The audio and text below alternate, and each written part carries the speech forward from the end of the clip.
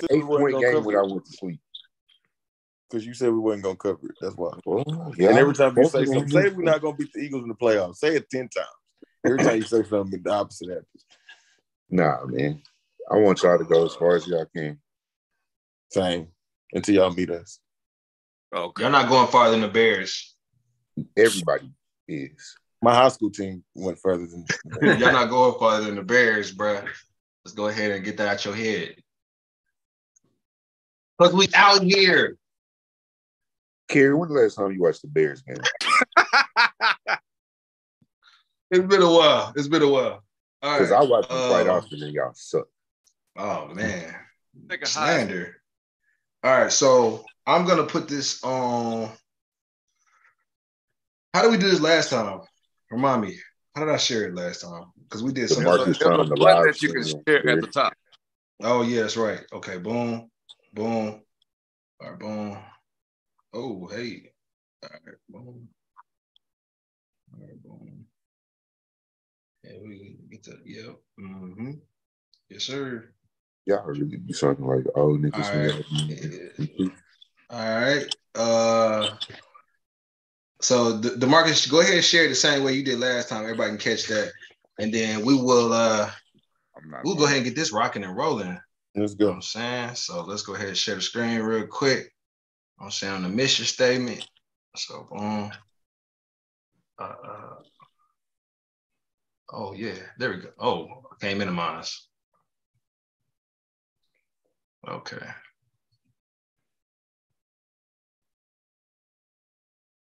Boom. So this is the Be a Light podcast mission statement. We the #1 mentorship for mindset development, career ascension, education, and leadership cultivation. We are authentic, positive. We respect all sex, race, religion, political views, and preferences because we for all people, and we like to have a great sense of humor. And just to let y'all know, man, we are bringing this podcast to you guys because we are addressing some things that we really, really need to see more of. This is a very important conversation. We are blessed to be able to have these conversations as the men that we are in the positions that we are in, and we're acknowledging that. And man, it's about to be dope. So let's go ahead and get it rocking and rolling. So welcome back to the Be a Light podcast. It's your boy K Sloan here with the homies. Jay Jones. Got Jay Jones. We got the brain in the building. It's your boy Nate G. Nate G. Then we got the wise, the what, the wisdom. Mr. Lift and Go never introduces himself, but we do it for him and DeMar. We don't know. You know, that's you, brother. That's you. And then we had a special guest in the building. Young brother that's done some things, and he has some things to say, and he's very impressive. You guys are gonna be impressed with this young brother. He's gonna introduce himself real quick. So go ahead whenever you're ready, brother. Dr. Xavier Rice. Yeah, y'all heard that. Doctor. Put some respect on his name, Doctor. Y'all better. And man, you know, we ready to get this thing rocking and rolling. We got some things we wanted to get into. And I guess you know, Jarrell, would you like to kind of, you know, reframe the conversation in regards to where we took it last time and where we're gonna take it this time? I do want to do that, but I first want Mr. Xavier to tell me Doctor to tell me his college path, like what happened from high school to college, the choices he had, what he did. I want people to hear that first before I introduce some other stuff. So can you tell me that, Mr. Dr. Xavier? For sure, man. So a little bit about me. Born and raised in Fort Worth, Funky Town, Texas. Hey. Grew up in a family of 4. Got my 2 parents and my little sister. I would say I grew up in meager beginnings. My dad was a truck driver for majority of my childhood, and then he fell ill, so kind of stumbled across hard times when I was around 12, 13. So from there, I feel like, you know, I really lived and breathed what it felt like to be poor or in poverty. And then went to Crowley High School. Right here is a local high school. That's where I got my first exposure. I lived in the city, but it's a suburban high school. It really gave me like insight into like, you know, what the other side looked like in terms of, you know, people with more money, more resources, more education. Did pretty well in high school, and I had a 4.0 actually in high school. And so had a number of institutions, mostly state institutions. I only applied to state institutions because they were cheap enough for me to go to, right? Got a couple full rides. One of them being Texas A&M, and I used them as honorable mention because that's where I was going. If you ask me when I was in, the beginning of my 12th grade, I was going to Texas A&M, partially because they had a medical program. I wanted to become a doctor at this point. I had to determine that was my plight in life, that I wanted to become a medical doctor. And the programs there seemed like they were the best. So then my dad, being the insightful man that he was at that moment, asked me had I ever considered Prairie View. I didn't know what Prairie View was. He educated me. He said, hey, it's a historically black college and university. At that point in my life, I didn't know what a HBCU was. So I did my research and I asked a couple of friends, asked a couple of teachers. And the only thing that people associated with Prairie View was party. If I'm being honest, that's all that. So there was party. So I went back to my dad. I'm like, there's no way I'm going to this school. Nobody really has anything positive to say about it other than that they have good parties. And he said something else insightful, and I'm giving his credit where credit due. He said, well, every school is a party school. And the only reason why people associate Prairie View with parties because they want to diminish the education that's there. So I went on a tour at Prairie View. It was Hump Day. We'll get into that later, but if you know what Hump Day is at a HBCU, it's the livest day of the week. And it was there where I really saw young men, young women in professional dress. I saw Greeks walking around the yard. I got to meet with the director of the honors program. I got to meet with the director of the undergraduate medical academy, and they spoke life into me. They said that the education at Prairie View was superior to any education in the state of Texas, especially for a young Black man. After that experience, it was a no-brainer. I took my talents to Prairie View, and from there, I can keep going. But Prairie View was the place that propelled me forward to becoming the doctor I am today. That's what I need y'all to hear. Yeah, that's dope. It's funny that you said that too, because when you said about the party thing, DeMarcus had just said that yesterday. He just said that. He's like, pretty much what he knew about it. And that's what I knew. I remember back in high school, like when guys said they were going to Prairie View PV parties. That's all I knew. But I didn't know nothing else about like the HBCU experience. And I wished like back then I would have knew more. But yeah, it's funny you said that. Yeah. I mean, to be truthful, I ain't gonna lie. The party's still live. Yeah. You still gonna have some fun, but it's our fun with educated people, and that's a different type of fun, especially when you with your people. Did you pledge? Real quick, I don't mean that. Yeah, did you pledge? I'm a member of Omega Psi Phi Fraternity Incorporated. The term pledge, we don't like to. Y'all don't use that. I don't be knowing. Yeah. But you are a member. Omega Psi Phi Fraternity Incorporated. Yes, sir. I'm a member. See, that's what I missed out on, man. Man, me too. You remember Kerry and I? We talked about football. Us not getting scholarship offers from HBCUs, and we didn't know why because I wanted to play. If they called, I probably would have ran to at least visit it, but I never received that call. So that hurt my heart to this day. So, but yeah, now we can kind of talk about what we were talking about last time, just basically that pride in the Black community. And I kind of brought up the Deion situation because that's kind of how we started our conversation. And I wanted you to kind of let them know how you felt about it because I was trying to explain it, but I don't think I could do as good a job as you did. So I think you tell them what you feel about that situation. Sure. So I'm gonna lead this, conversation by saying that I do appreciate Deion Sanders for what he did at Jackson State. I do not negate any of the work that he did during the 3 years of his tenure, but the recent developments in his career here, moving from JSU to Colorado, was a great disappointment to me. I ain't gonna lie. How I framed it to Jarrell is that I yearn for Black leaders to emerge in the Black community. And you know, back in the day, you know, civil rights era, the people who had clout were ministers, people of religious stature, civil rights lawyers, really just thought leaders in general. But, you know, with the current climate, the platform is, you know, the Black men that we know to be influential are athletes and entertainers. Nice. So, you know, some of the first people that come to your mind when you think about superior Black men or Black leaders in the country, they tend to be, you know, entertainers or athletes. LeBron James, Jay-Z, you know, Ice Cube, or Deion Sanders, right? Right. So I yearned for him to be that change I wanted to see in HBCU athletics, bringing back the value to HBCU athletics. And I think that he started the work, but he didn't finish it. And I don't think that he will have the lasting effect that he intended to have, or what I thought he intended to do.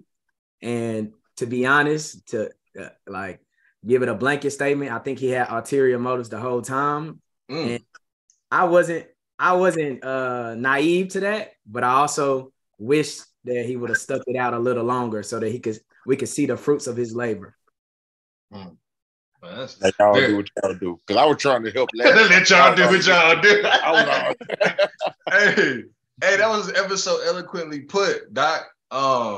And I would have to say that I think that you made some very valid points. And I think that I would say that, though you could say that the work is not done for sure, 100%. I think the thing we were talking about when we were on here last time is I think that, you know, my whole mindset around it is the fact that he did that much in that time frame and made that much of an impact, brought that much money to Jackson State. It almost showed that, like, man, it can be done, and a man can do it. Like this one man showed up and supercharged that whole school, that whole university.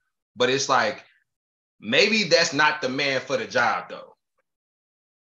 Maybe he needs more of us. Maybe there's more. It's a job that we all need to be included within. I think that, like you said, the ulterior motives thing, he showed up. You're probably right, like 100%. I heard something the other day. They said that Deion, if any other school would have showed up, he'd have took them over at Jackson State. It wasn't like he had an agenda to go to a HBCU. He just went there because it was the available job to get him started. He was a high school coach before then. But, you know, like you were talking about the past leaders, like sometimes I feel like some of our Black leaders get into these leadership roles and it's not even like they expected to be what they ended up becoming. And then they got there, and then some of them decided to continue on that journey. And some of them just said, you know, they stopped at that stop, got off. But at the end of the day, it's a collective thing. It's like we should be inspired by this. And I think we all have a role in that. And it inspires me to see, you know, that something like that can happen. Because even now, you know, I'm just looking at the influence, bro. Like, I feel like there's so much of an influence when a man of that or a man or woman of that type of stature goes and does something and people get behind it. That's magical, bro. It's like, wow, now the money starts coming. And that's what everybody's talking about, is resources the whole time. So, I mean, I don't want to beat this dead horse because we kind of talked about it a little bit, but I mean, y'all want to add to maybe what he said? I thought that was a good way to put that. I really do appreciate you adding that piece. Before DeMarcus starts disagreeing, I'm gonna say I don't totally agree or disagree, because I do feel what you're saying. And I think a lot of it goes with what I was saying when we talked about this the first time. Yes, Deion might have started doing the work. You know, I feel that. I definitely feel when you say his work wasn't finished. It's just, who go finish the work for me? Do we really think he was going to be the one to finish it? We've had Black college football around for a long time. I'm only focusing this on the football aspect of things, not even just HBCUs overall, because I think that's a whole nother topic, is how we treat HBCUs, right? Hearing your story about going to one, hearing Jarrell just say he didn't get no offers. I got one offer to TSU. It was the only Black school that offered me, and they didn't even have accreditation at the time. So I couldn't go. It was like, straight up, I'm just not going. But on the football side of stuff, I think about coaches like Eddie Robinson. It's not like he wasn't extremely successful, just one of the most successful coaches of all time. And it didn't really do anything to move the needle on college football at HBCUs. Deion did this because it's Deion, right? I don't think it's just because he went there and he had a little bit of success. And that's why I get both sides of it. use your platform, use your celebrity, and do whatever you can. But the only reason that needle was moving the way that we even paid attention to it was because it happens to be prime time.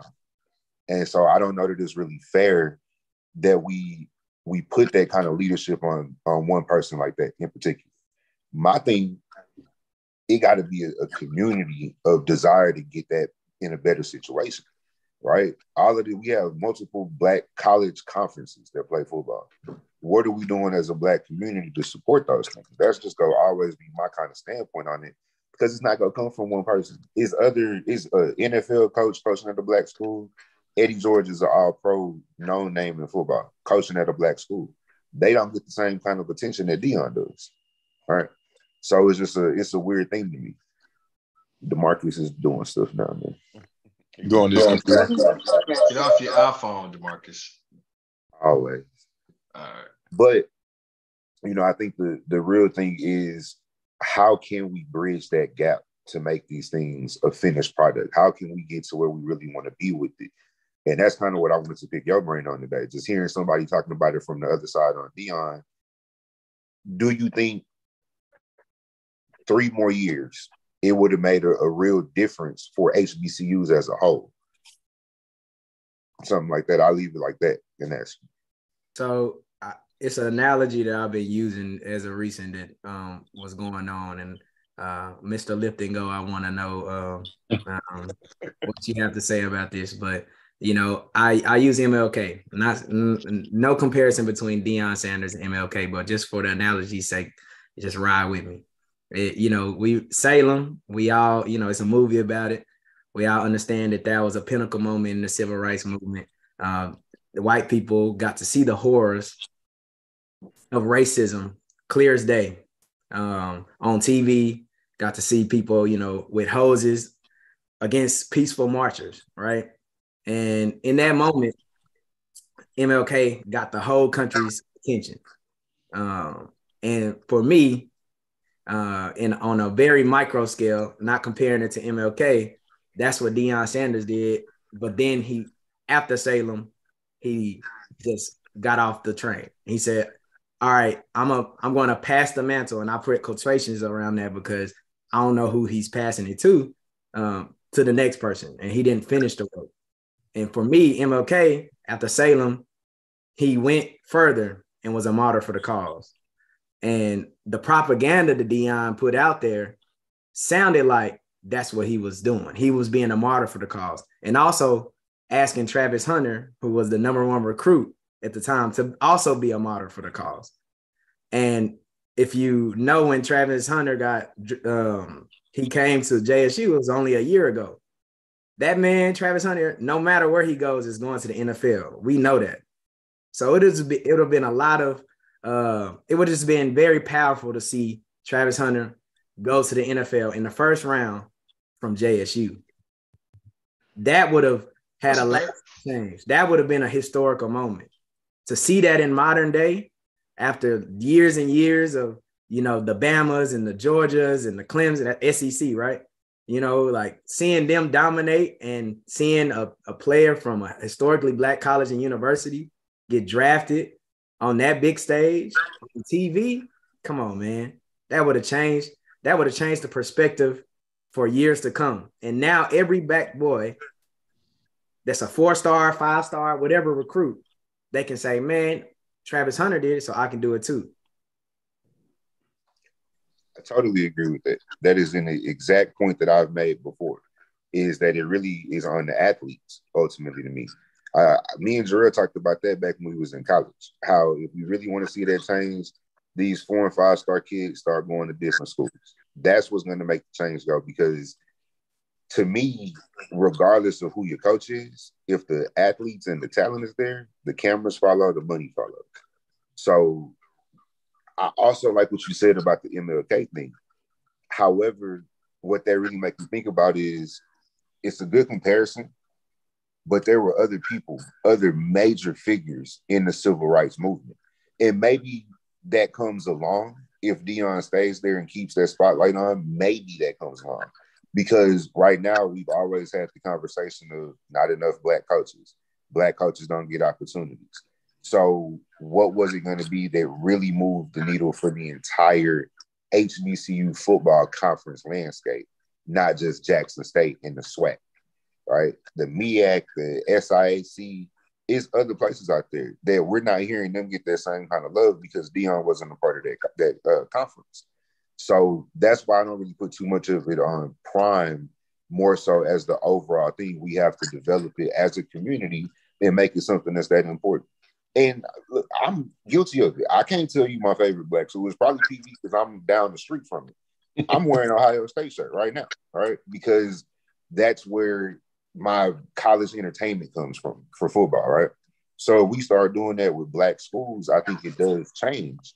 I don't know when, but I think it has to be more than just, one coach out there. And again, it's not that Prime ain't a good coach or he didn't have good things that he was doing. It's that it's Deion Sanders. And I don't think we care this much if it's not Deion Sanders. Look at Eddie George.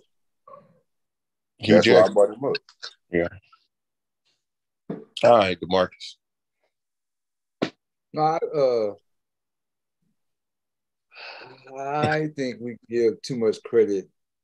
Kind of what Nate is saying, but I think we give too much credit to the position that Deion has, and like trying to make him this martyr or whatnot. The things he said that he was going to do, he did. He put HBCUs on the map. He brought game day there. He got an NFL coach there. He got players that come there. And this is a transfer portal. I mean, that was going to mess up anything anyways, but got everybody there in the transfer portal, won 2 championships, and he's moving up and bringing more jobs and bringing more eyes to everything. I don't understand what more that people want him to do. How long do you want him to stay? The same thing. Y'all know coaches, they don't have a long lifespan in most areas anyways. That's what I was thinking. So if the next season he flops, and somebody else finds a way to beat his system, we're not even talking like this. I just think that so much has been levied on Deion Sanders, and he actually did what he said he was going to do, and now he's going through a higher platform. He's going to Colorado. They were 1-11 last year, and if he could change that program around, being a Black coach, he's making more money than any other coach in his little platform outside of the big shooters. I mean, the big hitters. Like, I just think we putting too much on Deion and wanting Deion to do the work that we should all be doing. Yeah. Dr. Rice, how you feeling?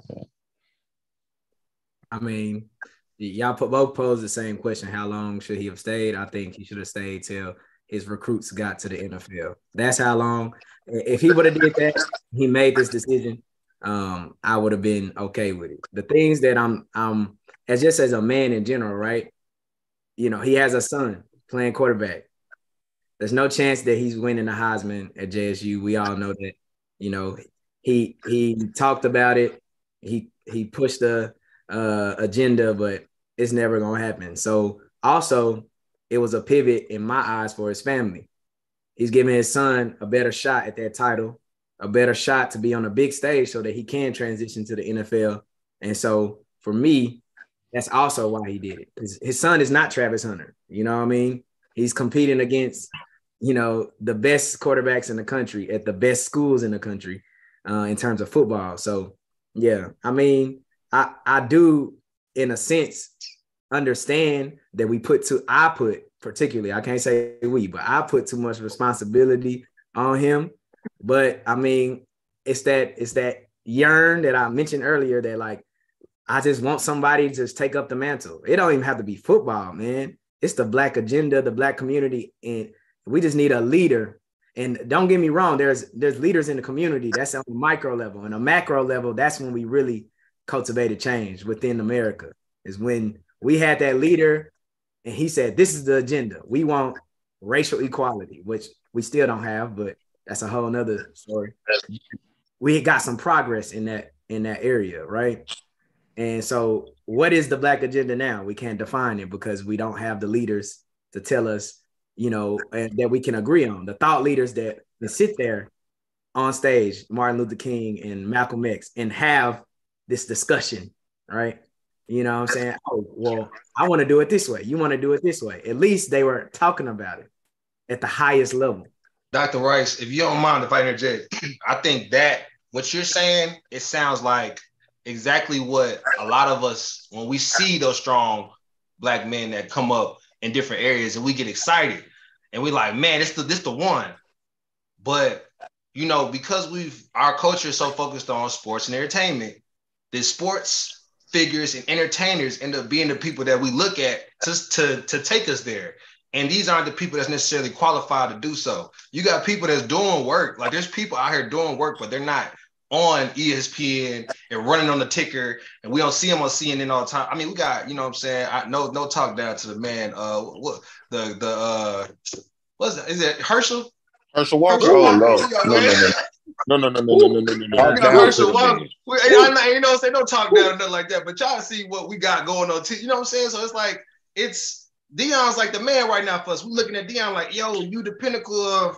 So, and when he's not ready to do that, we can't. I mean, it's like it's that Superman complex that we have mostly as Black men walking around here. That's what I was going that put us all on your back, man. Take off with us. Like everybody not really ready for that. It's like we gotta kind of, like you said, everybody has to shift the focus, and we do have to get kind of on even ground in regards to like what do we want us to look like? What do we want? Where we want us to go? Like that's something that I think is so powerful, and I think it starts with like the exposure of, you know, what a leader is. Who are we looking up to? The youth. The youth is really the ones that have the power to change things. Like there's a young Deion coming up again. There's a young Xavier Rice, a young Jarrell Jones, a young Nate G. There's young all of us. You too, Mr. Lip and Go. There's a young all of us that's looking to become us. You know what I'm saying? How are we carrying that torch? What are we doing? Are they seeing us? You know what I'm saying? When we got something, excuse me, that's bothering us, you know, on the job or whatever, and we just switch jobs and we don't stay in spots where it's supposed to be, you know, us changing what's going on there and stuff like that. Like we have to do the same things we expected Deion to do, because he's only showing us on a major level what we are pretty much doing is chasing the bag. Like we all end up, I mean, for the most part, we chase the bag. Coaching as a coach, Jarrell, you know, that's why that what led me out of it, bro. Yeah. I wasn't getting the bag I needed. I had to go. I got kids, got a jet. I don't care if OPSU was, you know what I'm saying, the most prestigious HBCU in the nation. If they wasn't giving me the money I needed, I ain't gonna lie, I probably left too, just because, you know, resources wise, we not like just winning like that out here. Like if you look at the stats, we behind, bro. And it's like, you got to find a balance. You got to find a balance, and you need the right type of leadership. And I'm glad that we're talking about leadership, because leadership is what's going to change things. It's like the ship, we all in it together. We all in it together, but, you know, who's steering that bad boy, and how are we going about, you know, dealing with what's going to come, and how are we going about having conversations, and what are we focusing our attention on? All this stuff's important. So, man, I like the way this conversation is going. This is getting good. I like this. It's hurtful because you're asking for an agenda and a purpose, but I still have to take care of responsibilities. Mm-hmm. And the responsibilities that, of course, come from funds seem to supersede the agenda and the purpose. Mm-hmm. When you talk about the ones that came before, the Black Panthers, the whoever, they had their agenda and their purpose, and they stuck to their purpose because as a collective, they stayed together for the monetary value. If you didn't have a place to stay, well, I got you till you can get on your feet or whatever. But everybody, you said we all on the same ship. Everybody kind of jumped on their own little ships because it's like, well, my ship is going to take me here. My ship is going to take me here. I go find this little island and stay over here. It's not as strong as a collective anymore, and that's what we're blaming Deion for. Oh well, he went for the money. Yeah, that's the question. In no way do I want to compare us to white culture, but I just want you to like think a little bit like, who are our white leaders out who lead in the country? And the first people that come to mind is people like Jeff Bezos, Elon Musk, Donald Trump, unfortunately. And I'm just stop right there. All of them have something in common, and what is it? Money, right? So you said something that I thought was very profound. You said it was agenda, purpose, and responsibility, right? So the thing that's preventing people from sticking to the formers is the responsibility, right? Mm-hmm. But a lot of those leaders have that figured out. That's not a thought. Like how they gonna feed their kids is not even a worry. So when you look at the Black billionaires, I kind of have the same understanding. Like, hey man, Jay-Z, you have a beautiful family, and I know you want to tend to them, but they're taken care of monetarily, right? So what agenda and purpose are you committed to for us, right? And so when I compare apples to oranges, because Black billionaires and white billionaires, they're being the thought leaders of whatever community they want to claim. And what are our Black billionaires and millionaires doing? Okay. I looked this up. For our Black billionaires and millionaires are mostly comprised of athletes and entertainers. Mm-hmm. So we are going to discredit athletes and entertainers when it comes to trying to provide a purpose or an agenda, because nobody wants to say it, but they're an athlete, they're an entertainer. They're not politician. They're not. What was that? I interrupted because they're not anymore. LeBron James is worth $1 billion. He didn't get there by just being an athlete, right? Oh, no. I'm just saying that the majority of the people that's at the top are comprised because of entertainment and athleticism. And I mean, LeBron got there because of his athleticism and how he entertains. He made great business decisions to get to the level he's at. But he started because of his athletic ability, and then it brought so many eyes, and that's a part of entertainment. And even when LeBron tries to push a purpose, I mean, he had that little stint where he had his peers to tell him shut up and dribble. Like, I was just about to say that. It's I also found that I don't think a lot of people know this, but outside of athletes and entertainers, HBCUs produce the most millionaires in America. I did not know that today. I didn't know that either. That's big. And that's farmers, doctors, entrepreneurs, engineers. They produce a lot of the. I looked at the top 10 Black-owned businesses. Maybe like 6 of them started with a African American that's literally an engineer. They created something or a product like Coke. There's a Black-owned business that is partnered with Coke, and those Coke bottles that they look like the glass bottle, but they're plastic and they have like the little silver top on them. He developed that bottle for Coke and exclusively for Coke, which of course brought his net worth to where it is. But we don't even know those type of things. But we don't give a lot of credit to the HBCUs because that's not really marketed out there for us. We're more marketed towards being entertained, which is unfortunate, but it's the truth. Yeah, and society tells us what it wants us to know. Like, we don't research that. Like you just said, what you did, you looked that up. So, like, if you didn't look that up, all we doing, like you just said, we being entertained, we watching football, we on our phones. We don't research stuff like that. Because if I told a young man that stat you just said, that HBCUs create the most millionaires, they might actually think about going. Now, even the athletes. So that's something they need to hear. But yeah. Really what it all comes down to, man, is changing the perception and then following up with the action to keep the perception changed. Like, that's why my thing is ultimately, what are we as a community going to do? It's cool to say athletes because, yeah, they got the paper for it, athletes, entertainers. And it's that simple. If the athletes and entertainers really sat down with whatever Black leader we have, right, and said, y'all come together and let's do something for the community. The paper is there. Is it going to be sustainable? Who knows? Because we can't predict. But we have at least the opportunity to try to do that. It's just what's really important. Right? And until we shift that, until we actually, like, I like the saying having a black agenda. Until we actually have a clear black agenda, we ain't getting nowhere, bro. Because it's people just as well we can have this conversation. It's been so entertaining to me because I've been sitting on Twitter all day looking at people go back and forth about this very conversation, right? And nobody's coming up with a real solution. Ain't nobody said this is what you do. It's just, well, he should have stayed there because, like DeMarcus said, he should have been Superman. He should have been the martyr for us. And I understand that, but what really come out of it? If Deion stayed there for 10 years and win 10 SWAC championships, you can't really tell me that the whole HBCU landscape is going to get better because of that. Because at the end of the day, how many other schools are going to recruit top kids?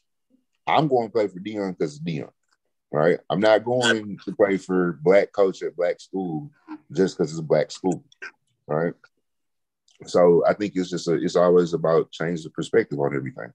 So once we come together and we say we want to see true black, that's why I put that in the group message earlier. Let's talk about how do we actually support black excellence, right? Because a lot of times when we're talking about all this other money, we're talking about white mediocrity and family wealth is really what a lot of that stuff comes from. So we want to see black excellence either match or surpass that. How do we actually support that and see it grow? I think to add to that conversation, you saying how do we support? I think number one, you gotta suffocate black ignorance. You know what I'm saying? Like I think that's number one. We all talked about where we come from in the past on podcasts. You talked a little bit, Xavier, about where you from, and we know that there's certain things that you talk about black people. There's certain things we reward and we honor and we put up on the high esteem that what I'm saying. You kind of scratch your head. You be like, man, this is where we putting all our energy towards. Like this is it.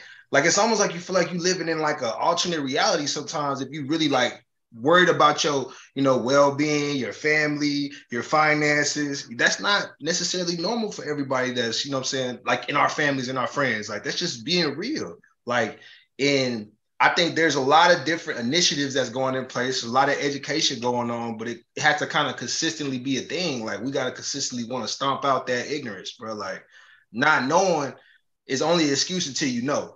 Once you know your mind is expanded, it's not going back to where it once was, bro. Like once you know that most of our millionaires is coming from HBCUs, you can't just act like you didn't know it now. Like let's act on it. Let's figure out what we need to do to get more of us out. I mean, like, yeah, we're going to PWIs as well. Like, I'm not knocking where nobody goes to school, but these are just facts. I mean, community is everything. Community is everything. Once you get a community behind something, man, people, when they come together, the collection of energy is powerful. So I think, it's something that we really kind of need to focus on. But yeah, man. And I also want to say this one little tidbit about college, because we are talking about college. If you go to any college, man, please, please, please don't take out money you ain't got. You know what I'm saying? Or you don't think you'll ever, you don't have a plan on paying that money back, because that's kind of creating what we're talking about as well. I saw a stat that said in 2017, HBCU students took out 32% more federal debt per student than non-HBCU students. And I was like, is that a thing? Like, that's like I was looking at that. I was like, but I mean, we take out debt, man. We take out money a lot. Like, you got to be aware. You got to be smart about what your plans are. You got to sit down with your parents. Like, if you're a kid on this call, sit down with your parents, come up with a legitimate plan on how you're going to get this money back. Because, hey, bro, I'm sitting in it myself. I'm speaking from experience, my brother. Like, it will cripple you, and it will literally guide your decisions later in life. So that's one of those things that kind of perpetuates issues as well. But we got to be versed. We got to expand our minds. We got to share information as we get it. So, man, I think that's something I wanted to add to the conversation as well, but we can take it where we want to take it.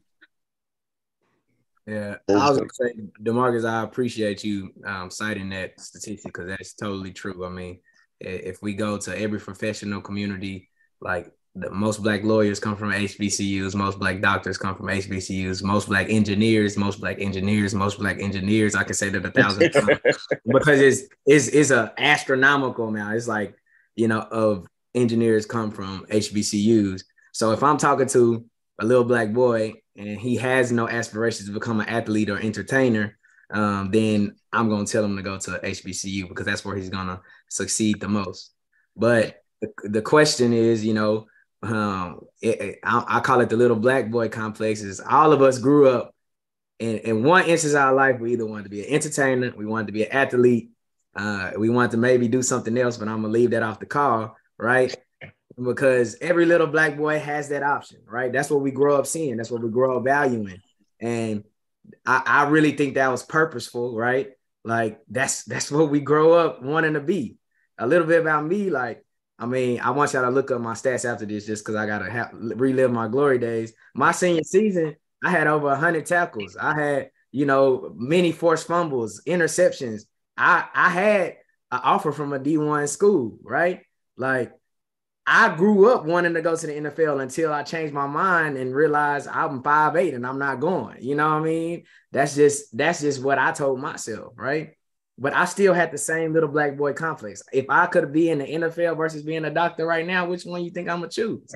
And I'm 26. I'm already in residency as a doctor, established, right? So how do we rid? You said suffocate the ignorance. How do we rid that little black boy complex of wanting to be those things over wanting to be a doctor, over wanting to be a mayor, over wanting to be, a chef, owning their own restaurant, entrepreneur? I don't know. I really don't have an answer to that question because exposure. The thing that raising your kids. Teaching your children stuff. Yeah, you about to learn. You about to get firsthand on that one, Nate. You're the minute. You about to get that too. But no, I think like going to museums, traveling. I'm telling you, traveling taught me just learning different cultures. Taught me everything I needed, like most of the things I needed to know in life. Just like every time I travel, every time I saw something, it made me want to learn more about it. Because it's almost like, I mean, I wanted to go to the NFL my whole life. Even I played college football.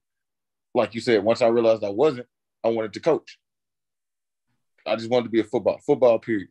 But like when I traveled and I saw other people doing other things, and it made me research that, and I was like, that sounds cool. I never wanted to be a counselor, but coaching is counseling. Like I had a degree in counseling. Coaching is counseling. Basically, you coaching, you making sure the young man mental health is good, they physical, everything. You want them to be overall just well, everything, mental, physically, everything. So once I started counseling, I did some research before I started counseling, but once I started counseling, it was like, man, I'm still changing the world. I thought the only way I could change the world is by coaching and playing football because that's all I was taught. But once it's other ways, teaching, professors, anything. You can. I thought the only way to change the world was football, but you can change the world doing anything, man. But people need to know that. They need to hear that. They need to hear this podcast, So that's why I'm so adamant about raising your kids, man, because they really do start at home. That when you say exposure, when you say what are you seeing as cool, what are you seeing as possibilities and realities in your life, that started at the house, man. That started when you were a kid. So we really do a better job as a culture teaching our kids there's so many more options. If you great, cool. But chances are you ain't gonna really be that good at sports. It's not that many of them. So it's a lot of other jobs that you can go and do. And you ain't even gotta be the best. You can be pretty high at it and make enough money to take care of yourself. All right. So it's really it start with the youth. It's changing their mindset. Yeah, and I think statistically, we talk about like the sports box or the entertainment box, the percentage is lower for you to go make your money now. Because if you banking on that, it's you and millions of other people that's running in that same direction. So if we start celebrating those little talents that we see within the youth, that, maybe this kid does have an interest in coding. Maybe this kid does have an interest in, marine biology. And we start to, put those ornaments on those type of, boxes and show them like, hey, this is dope. Like, we want to encourage that. Like, because I'm telling you, bro, like I see these dads with these youth football teams that be acting like their son is Cam Newton, you know what I'm saying? Like Odell Beckham. It's like, look, man, like I get it. Like this is something that you take pride in because it's the time you get to share with your son. But at the same time, are you celebrating with him the same way when he go up there and he give you all A's on his report card? You know what I'm saying? Is that the same type of celebrations? You putting the same type of fit on him, you getting him them J's and whatnot, make him feel good about himself because you're encouraging that stuff. You know what I'm saying? You got a Xavier Rice who, like, I'm sure, and I don't know how you was raised, brother, but it sounded like you was raised well to be as young as you are. And I'm sure you had an influence that was encouraging what you ended up becoming. And we got to continue to do that. Like, when we catch young brothers that's lost, because we see them every day, that's lost, like, you can't be afraid to be able to reach out their hand and be like, hey, man, like, I appreciate what you're doing. That may not be something everybody else is supplying, but I know that's going to change what I see out here. Like, I'm going to go ahead and lend you maybe even a couple of dollars if I believe in what you're doing and I know you're going to return my investment. Let's do business. You know what I'm saying? Let's do stuff like that. Like, so, man, I think that's powerful in itself. Mark. Straight up. I see. We went over some of the things I was talking about, but I learned this from a guy, I read it somewhere, where kind of like what Kerry was just saying, we give our kids this boss life and the shoes, the clothes, all this rah-rah for sports. But then when it comes to real life and, the success after high school, we don't really get them the tools to succeed in that sense. And some of us don't have those tools. Yeah. But we can't be, that's a statement that I really hate, that ignorance is bliss. We can't be so ignorant that we just lie in bliss, because we need to either help our youth, help our children, or go find the person or people or the information to help them. That's why I put, don't be hoarders of information for opportunities. Sometimes we get the opportunity and we're like, I ain't telling nobody about this opportunity because this is just for me. Kind of like with Dion, like, you go to a higher level and then you bring people up, you spread your wings so that more people can enjoy the opportunity, man. There's opportunity, me, Gerald, the charities, all this stuff. There's so much opportunity. Even Dr. Rice, there's so many opportunities for everybody to succeed. We can't be so damnified on wanting to hoard our own opportunity. And I can't tell you this, I'm not helping you, I'm not doing this, I'm not doing that, because it's not helping us all as a collective. It's like what you were talking about with the boat situation. It's not helping everybody as a collective. If you're just helping yourself, then you're just helping yourself. That's a one-off. But our race seems like the only ones that's like that, We get it and we hold it because we don't want to give it to somebody else because they might take my job, or we get it and people start hating on us. It's like one of the two in our culture. But that's just sad. I wish we could, like y'all was saying, come together and build something great. But we can. I ain't gonna say we can do that. We just have to do it. We really just have to do it. Like, I'm happy that, like, I can believe that the brothers on this call will be leaders in the community, right? And I think, right now, as I see it, I think that those people are emerging in our micro communities, especially this new generation of Black men. I think it's millennial Black men, and specifically, are stepping up to the plate and really becoming the change that we want to see. Not all, but definitely a bigger amount than what the people before us, the generations before us, they were broken down by the systems, and now we're rebuilding the systems, and I'm proud of that. But what can happen on a macro scale? Who leads us on a macro scale? Because the change is slow. Don't get me wrong. It's always going to be slow. But when you do it in these micro communities, it's going to be even slower, right? And we may not even live to see some of the changes we want to see. And to be honest, I'm a little ambitious. I want to see it in my lifetime. I want to see the progression of our race, specifically descendants of slaves. I can get that nitty gritty about it, like to progress. And how can we change the values within our culture to stop valuing, the little babies and start valuing, the Don Peoples. I think I got his name right, hopefully. He's a millionaire, Black millionaire, multi a millionaire. He actually may be a billionaire. I might be mistaken. I ain't checked his bag in a while, but yeah, like, but nobody don't even know that name, you know. But we do know Lil Baby. So I just, yeah, we're gonna raise our kids right. That's a requirement, right? We're holding each other accountable, to that. We're going to go back and reach in our communities and pick up you're gonna be a counselor, you're gonna be a coach, you're gonna be all these positive images that Black young men need to see. But how can we do it on a macro scale? And that's kind of what I was referring to from Deion. He finally put the propaganda on the big screen. You know what I mean? He finally saying it, and it's not going on deaf ears. People are listening. And then because he has to preserve himself, you know what I mean? He made a different decision. And that's why, I was enraged. I mean, Jarrell, he saw it. I was angry on Saturday. I was angry because I am a product of a HBCU. I know what it means to our culture. I wish that I could get every little girl, little Black girl, and little Black boy to go to a HBCU. You know what I mean? If I can get 100% enrollment of all our Black boys and little girls, that'll be something that I'll be proud of. But,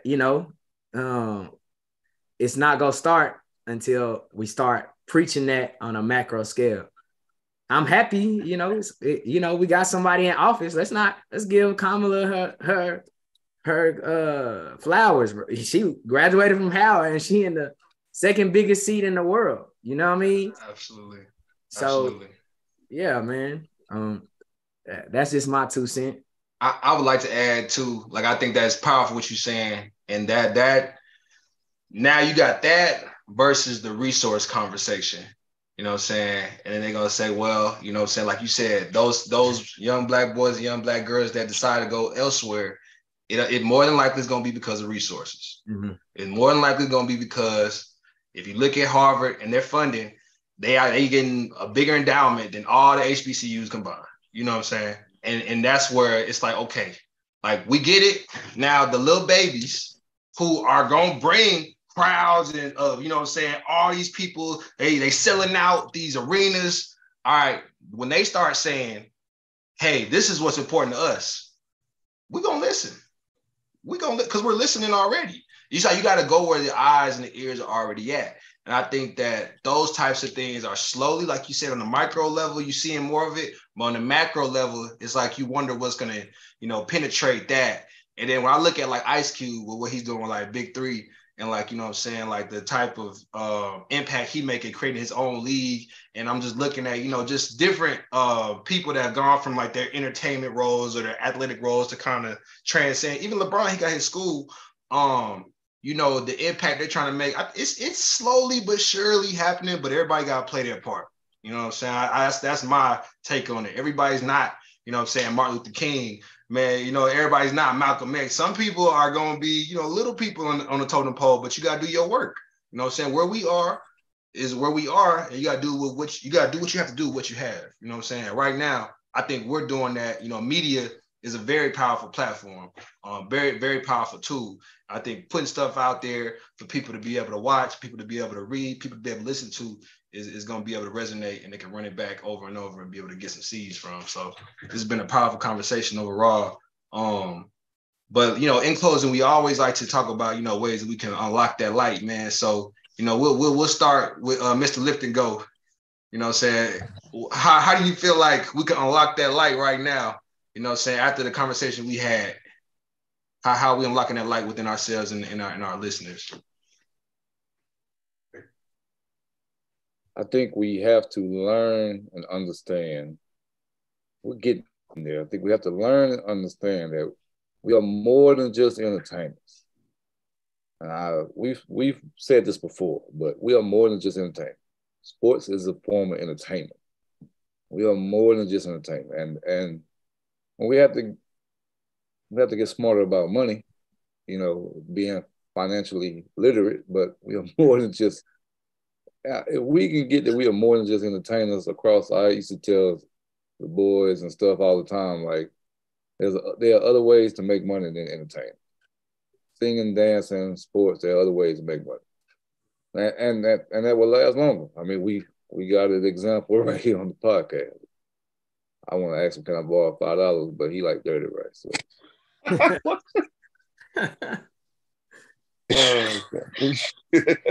All right. I take it next though. You know what I'm saying? I just kind of piggybacking, man. I think unlocking that light really, this is for everybody. I want you to understand that listening to people and understanding their perspective is how you unlock your light. You know what I'm saying? Put yourself in the shoes of somebody else. Somebody that's listening to this and you feel like maybe you didn't know some of the things you heard tonight or in the morning whenever you listen to this. Really put yourself in the shoes of the people on this call and the people out here in America that's dealing with these things and be able to unlock that light inside of you by empathy. Because the power of empathy is the ability to be able to change things for real. Because once we can all empathize, and a lot of things going to change real quick. But I think a lot of times we put ourselves and isolate ourselves, and you got to really be able to understand the human. Understand there's a human that you come into contact with every single day, and you need to really be able to know what they're dealing with. You don't have to address it all the time, but you should at least know because it'll help you, you know what I'm saying, how you make your moves. So I wanted to add that to it. I say be about it. When we talk about it, be about it, man. It's really that simple.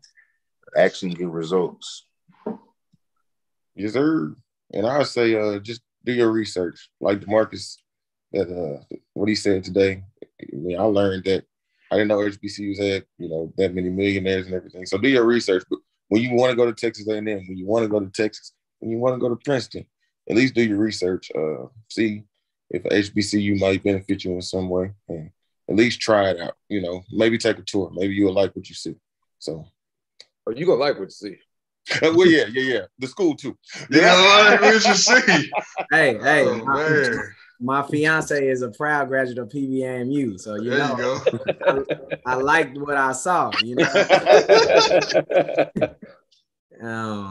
But I would be remiss if I didn't say how to unlock your light, man. Put God first, you'll never come in second, man. That's a fact. I'm gonna tell you that, that's at the core of my values. I give God glory for all of my accomplishments and my future accomplishments, and I prayed, blessings over everybody listening, that you unlock the courage to put God first, and really everything else will follow. He will add unto you abundance. So really, that's my piece on the individual level. For our culture, I think I always say three things. I think it's educational attainment, right? Get your education, informal or formal.